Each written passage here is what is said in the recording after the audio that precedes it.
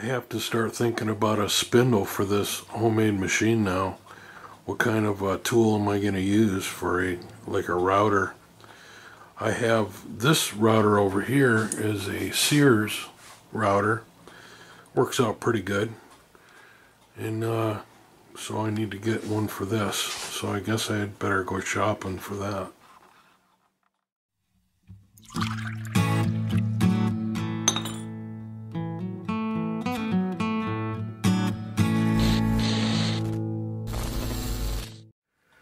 First stop, Harbor Freight. I've got my 20% coupon. Let's go see what they have. Well, yes, I went to Harbor Freight, used my coupon, and I paid about $44 for this. I think it'll work out great. I've got some other goodies too, including a free multimeter. Another one. It's probably about the 10th one I have. I've been through this before with routers and hooking them up to homemade machines, so I know what it's all about. Trying to retrofit something that spins as fast and this heavy isn't easy. So the name of the game is to buy simple. Don't buy a router with a bunch of bells and whistles, because you're not going to use them anyway. We're going to tear this apart just down to its motor.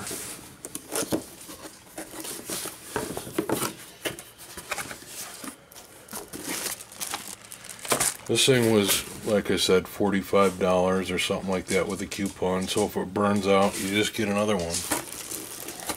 I want to make this one so it mounts so I can take it in or out and use the actual base that came with it when I want to do handheld jobs. I didn't do that on the Craftsman. I wish I would have, so this one I'm going to. So it looks like they give me some wrenches. Let's see what's in this bag.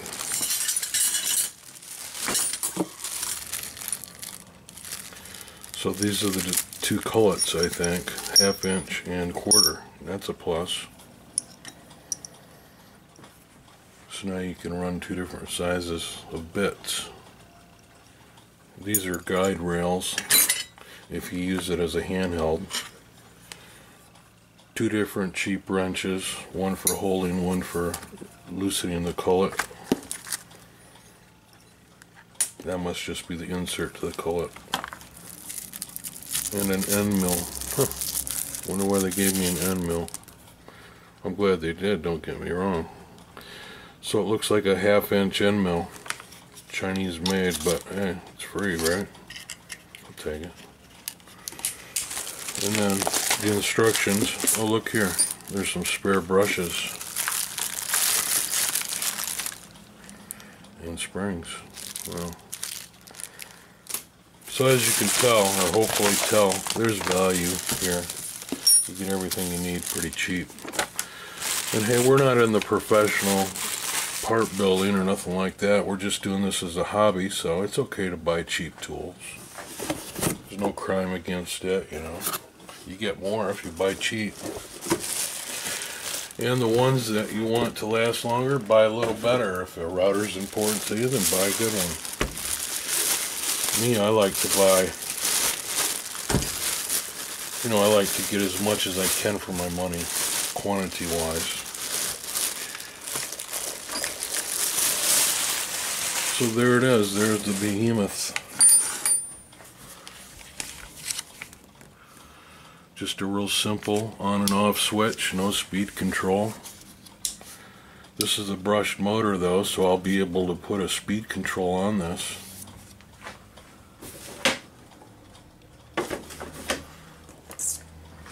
Right here. And this is also a Harbor Freight item.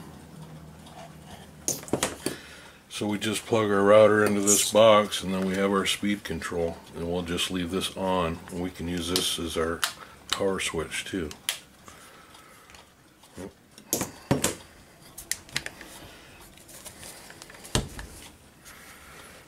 This is just so you can adjust the height if you're using the base, and it has a fine scale here too. It probably turns. No, it doesn't turn. It's marked though. So, you know, if you want to cut down so far, you can use this as a gauge. But again, we're not using any of this. Not on this project anyway. But I'm going to keep this. Now, the way that this goes on, it twists, so I'm going to have to come up with a twisting collar to mount this. That's the one thing I considered when I bought this. Let's see how this cullet works. There's a flat spot on the shaft here that my wrench fits on. Looks like there's already an insert in here. Looks like a 1/2 inch. So they gave me an extra 1/2 inch one plus a 1/4 inch probably. Unless that's like 3/8. So look at there, 3 cullets.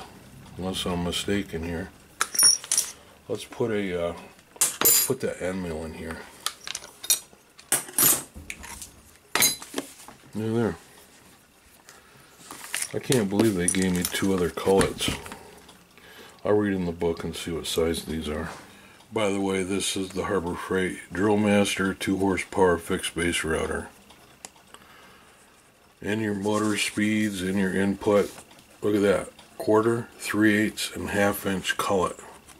That is sweet. I didn't expect that. That's sweet. I like that. Good job. Okay, it says it's off. First I'm just going to plug it into the main straight in. There we go. No smoke, no fire. That's a good thing. Well, let's hear what it sounds like.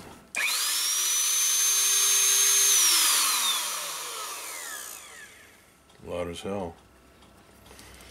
My other one is too though, so even if you pay more money, it's still going to be loud. Sorry guys. If you don't want it loud, get like a servo one, you know, spend the big money. Alright, so this is maximum of 15 amp, and you can go off, full, and variable. We're in off. Alright, let's see what happens here. Ready? Let me turn it all the way down and then turn it on. Nothing. I bet you guys seen that, didn't you? I forgot to turn the power switch on. Okay, here we go.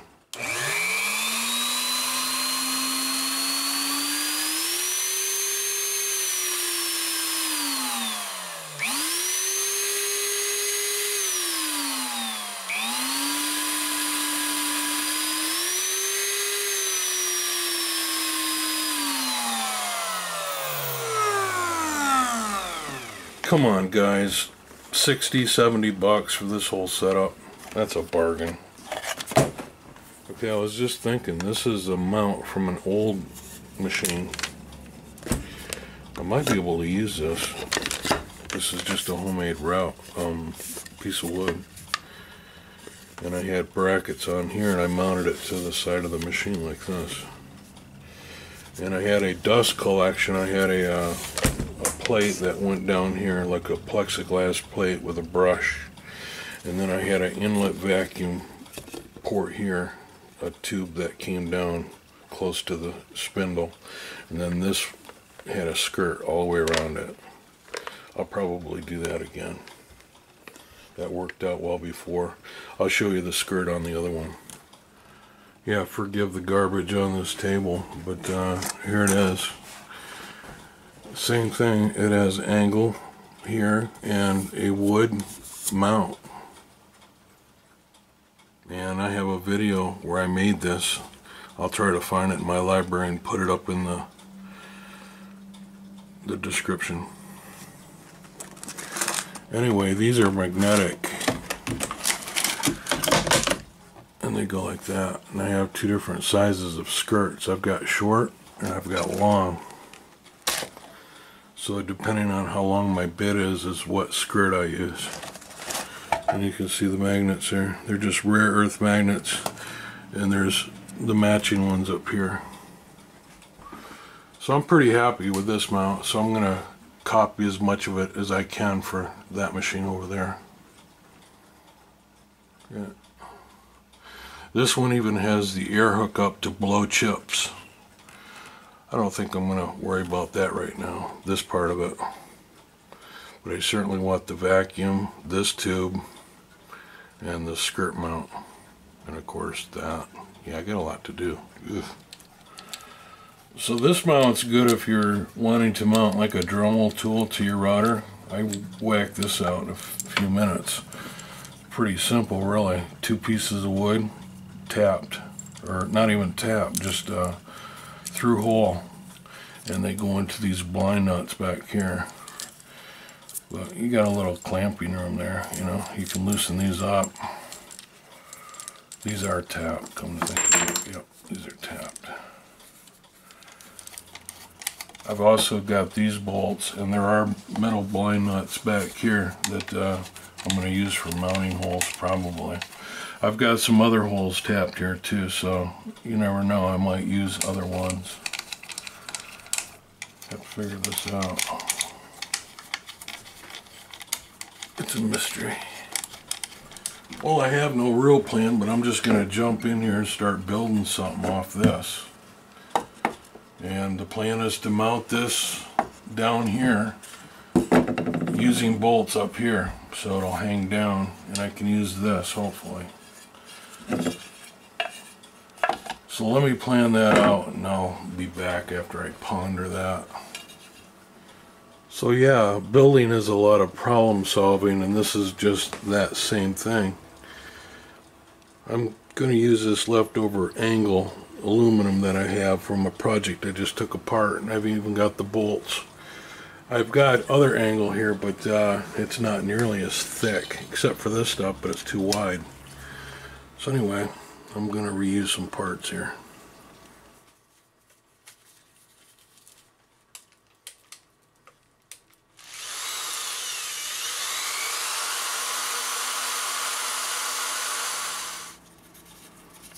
Ah, perfect fit.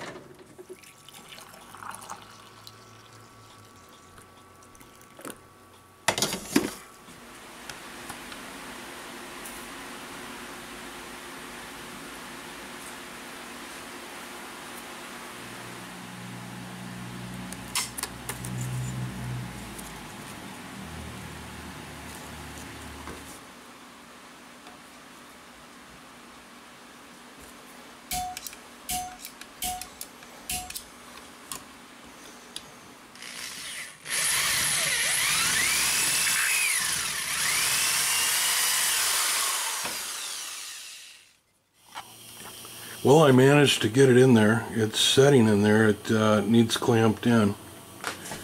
You can see it's just sitting there. But I still need to give it a dust skirt and stuff like that. And I'm worried it's a little bit too high. I might have to move it down. And if I do, I do. It's just part of learning. But I'll try it out for now and see how it does. But yeah, I'm getting there. And yes, it does move up and down with the new added weight. Although, if I'm to change a motor, that will be the first one. A little underrated. 80-ounce motor. Yeah. Now it's decision time. I've been playing around with this. You can see I put the bottom of the router on here just to hold this in place. I thought about cutting this part off. I mean, after all, this router was only $40, so I could just take a metal saw and cut this bottom off and use it for a locking collar, or I could just make my own locking collar.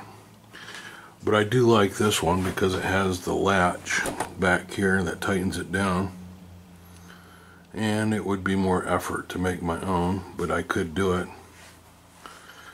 but chances are I think I'm going to cut this one off. And one more thing is I think I'm going to have to move this whole thing down. Like this will move to here, and I'll make new holes for here. I think the whole thing is just too high, and I'm not going to be able to make deep cuts when I need to, so I think I'm going to have to just bite the bullet and move this down. So I'm going to go ahead and do that now, and I'll think more about this locking collar here. Let's figure out what I'm going to do with that. Let me go ahead and move this down a whole step though. I'll have to drill new holes and put blind nuts in there. Not a biggie. A little more about this collar. You can see these little nubs in there. There's one there and one there, and there's actually a third one here. And they ride on this screw. And as you turn it, it tightens it up, and then of course this clamp clamps it in place.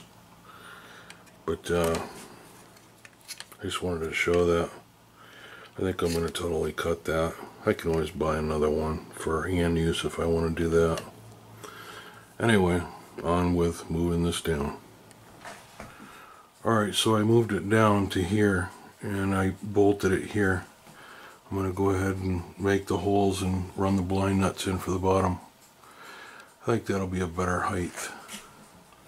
These are the inserts I'm using. They're called blind nuts, and these are 1/4 inch, and you push them in a hole on the back, and then it stays with the wood. Then you can use these, so it's a strong joint. Blind nuts. Here's a shot of that blind nut before I tighten it up. You can see it's ready to poke into the wood in the back. So when I screw on this, it'll pull this into the wood and seat itself because it has these spikes. And then the blind nut will become part of this wood. Then when you take the screw out, it will remain. Anyway, enough about blind nuts. I don't have the proper length, so I have to make it.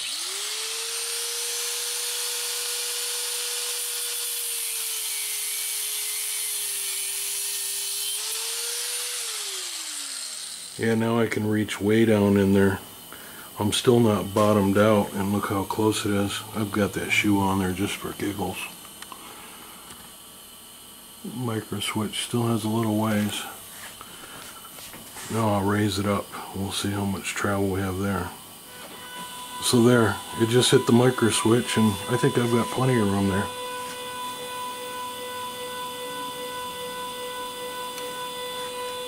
And I still have another set of holes with blind nuts if I ever have to move it up for any reason. So now I have a couple options. Now I want to mount my Harbor Freight speed control. I'm going to put it here on this side. I figured out with my travel that right in here is a pretty good spot. I'm going to open it up and see if I can drill right through it, because all it has for mounting is a belt clip. That's silly, isn't it? Why would you want a belt clip on this thing? I had to open up the unit to put this bracket on for mounting, and while I was in here I was poking around, and I think I'm gonna just put some more solder on a couple of these AC joints. They look firm, but since I'm in here I might as well hit them one more time. And I looked this part number up. It was a BTA 26. It's like a general purpose triac for AC main switching. So that's not a problem, but I'm going to go ahead and freshen up this solder before I mount it. I forget how much I paid for this. I think it was around, I want to say $20, but I might be off on that. Somebody write it in the comments if you know.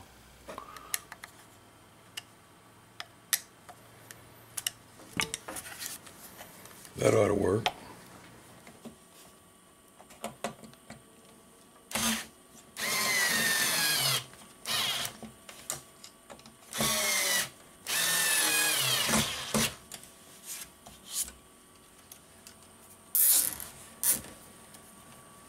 And that completes the speed control mounting right there. And I've wired these up with ties to move along with the gantry just right. There'll be no hang-ups. So the story goes, you know, you do one thing and then there's another waiting to be done. That's okay. This is kind of an involved project, and I knew it would be. I've got this sitting right on the deck now, and I could totally level that table because it goes that low. I still want to make up a ring or something. I don't want this bottom piece on because it's just too hard to get your tools in there to do the changes. You know, you need 2 wrenches, and this thing just gets in the way of the cullet.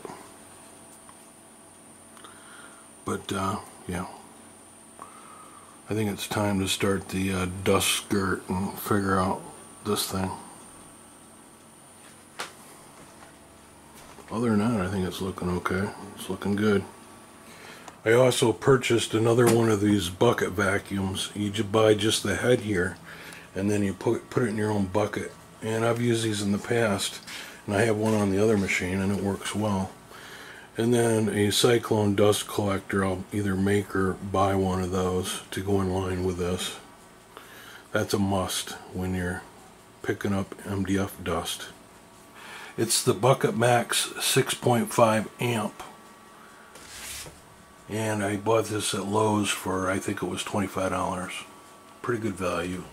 I just put this filter on there, and for my information, this is a 90107 filter made by Shop Vac Inc. By the way, I've been monitoring this temperature of my controller box inside, and I think it's fair to say that it's going to stay cool. I've left it on for hours at a time, and this seems to be the normal when it's just sitting idle, 81.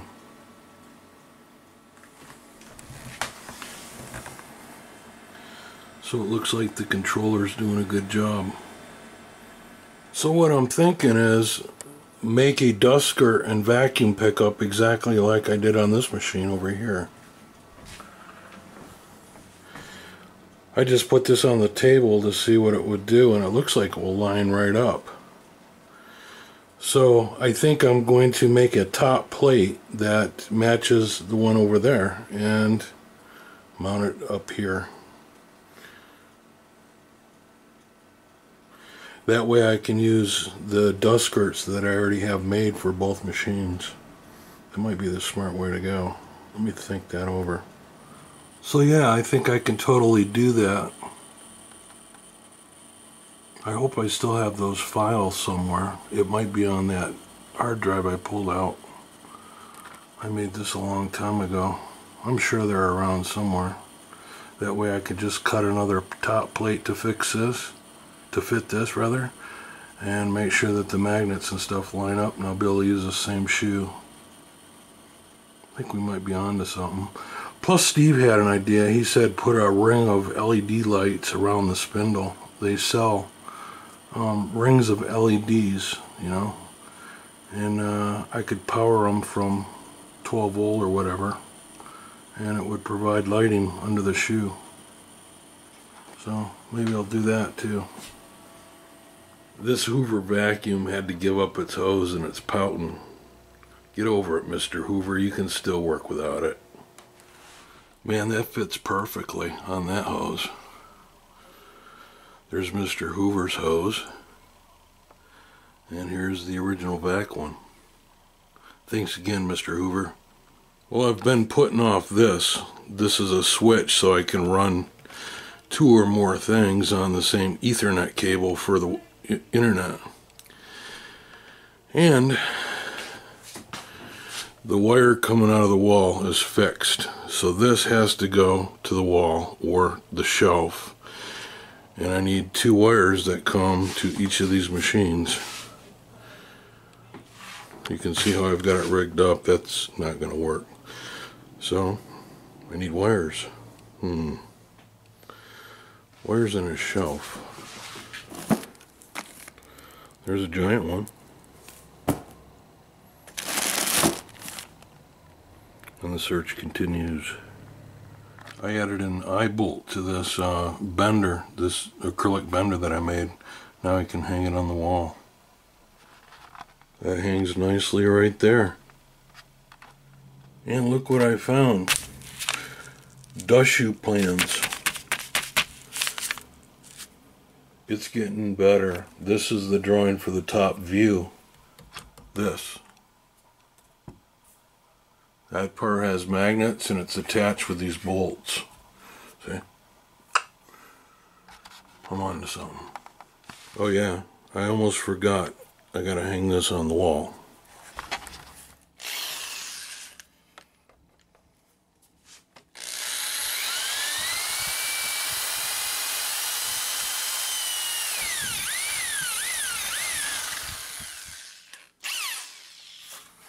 Go through. Oh yeah, it took out the, look at there.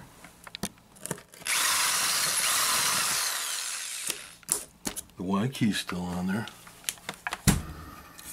Only took out the 7. That's kind of fun. Let's do another one.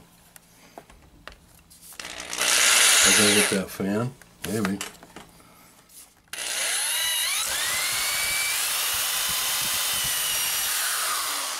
That's no match for my Ryobi. There we go.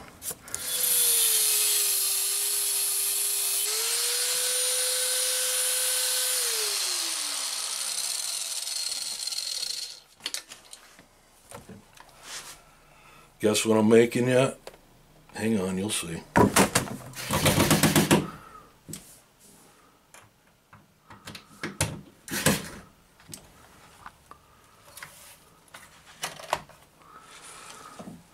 What is it?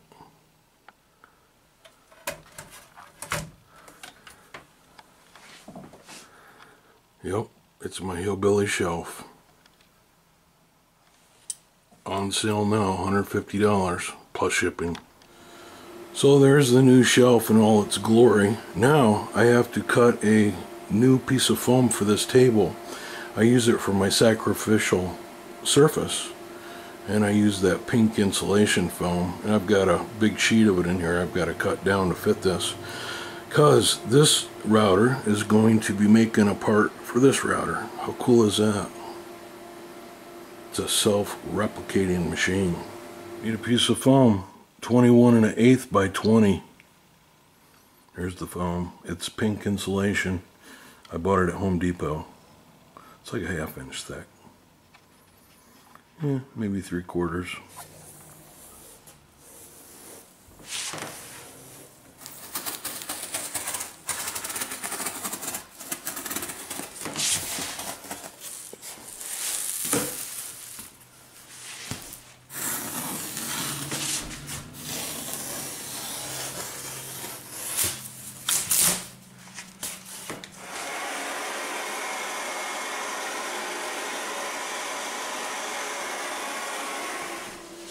Two-sided tape.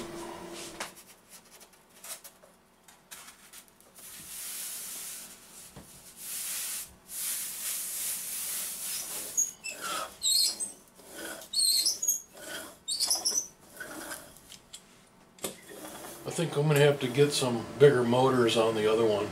I haven't used this Techno in a while, and I forgot just how fast it was. Got home pretty quick.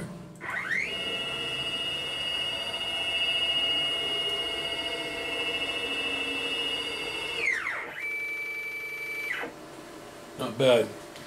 So anyway, I'll put motors on here after a while. And by the way, I was homing this with soft limits, not with micro switches. Works pretty good. Look it up. I talked about it in another video if you're interested in soft limits. Here's the bit that I'm going to use for the acrylic. This is 1/4 inch 2-flute acrylic bit made just for acrylic. Works pretty sweet.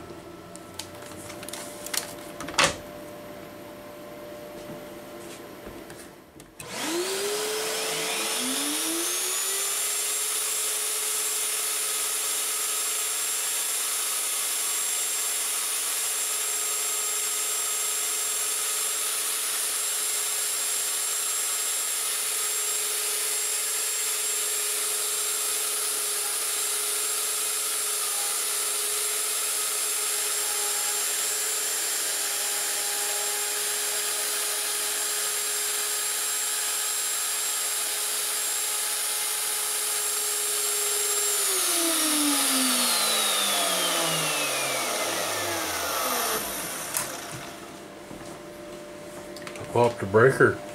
Good thing I was done. Yeah, I popped a breaker on that ISO bar back there, so evidently I've got too many things plugged in there. I was doing the second pass and it was almost finished. I think this part will be okay. It could have happened at a better time. So yeah, I think the part's fine.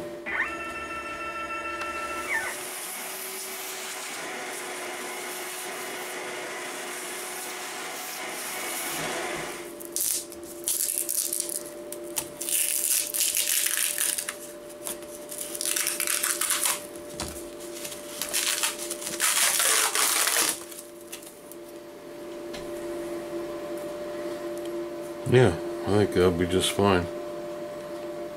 Clean it up, see if it fits, and distribute my power more evenly through that ISO bar and figure that out. So yeah, I'm pretty pleased with that cut, and like I said, it stopped just in the right spot, so no damage was done. It looks just like the picture, except I modified it a little bit. And I've got to bolt it up here with some long bolts, and I do not have those. I looked through my bolts and I have miscellaneous sizes and not enough threaded rod, and I want it to look like this one over here. You can see how I've got the long bolts going through, and I've double nutted it, and that'll hang down there. So yeah. Well, that's it for now. I ran out of parts to mount this up. I need some nuts and bolts and washers and threaded rod to finish this.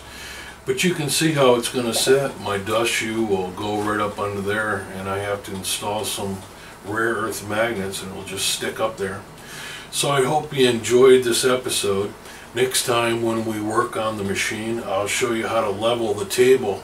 In this case, we're going to be leveling the phone. That's my sacrificial material, and a couple of you asked me how I level the table, and I'll show that, and then we'll cut our first project. We're getting really close.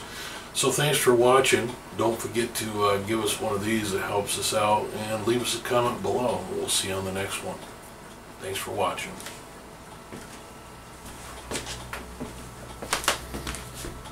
Bye for now.